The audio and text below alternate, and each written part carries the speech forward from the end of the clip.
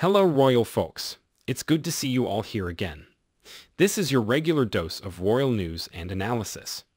But before we start, please subscribe to my channel and click the bell icon. Thanks. Karren Brady, 53, has addressed Prince Harry's book, Spare, in her latest column following new polling that saw a steep decline in the Duke of Sussex's popularity. The Apprentice star suggested the only member of the royal family who was left unscathed was Camilla. Recent polls suggest the Sussexes' reputation is tarnished in both the UK and the US.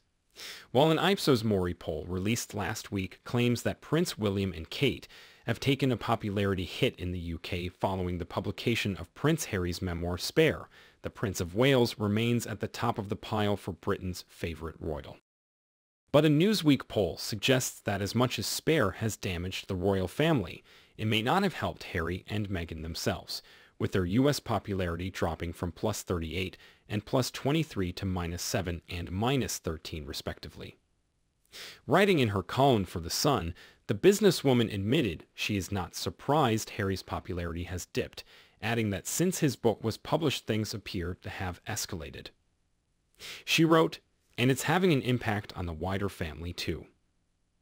All members of the royal family were found to be less popular in recent days than they had been in December, except for the Queen Consort, whose popularity rating did not change.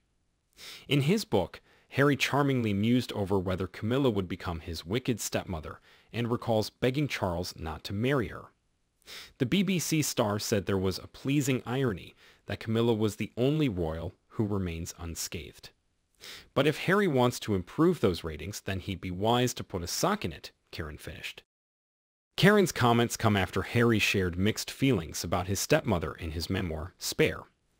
As U.S. host Anderson Cooper narrated in the 60 Minutes interview, Prince Harry's memoir, Spare, is anything but spare in its unflattering portrayal of the royal family, especially his stepmother, Camilla, Queen Consort.